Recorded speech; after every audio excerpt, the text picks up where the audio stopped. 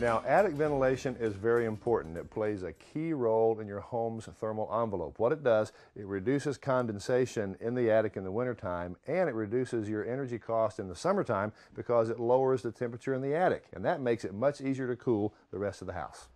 Good ventilation includes both low or intake ventilation, such as soffit vents under the eaves, and high or exhaust ventilation, such as continuous ridge ventilation or static mushroom vents. Make sure soffit vents are not blocked by anything, including insulation. You probably have adequate ventilation if there is enough natural light in the attic to see fairly well once your eyes have adjusted to the dark.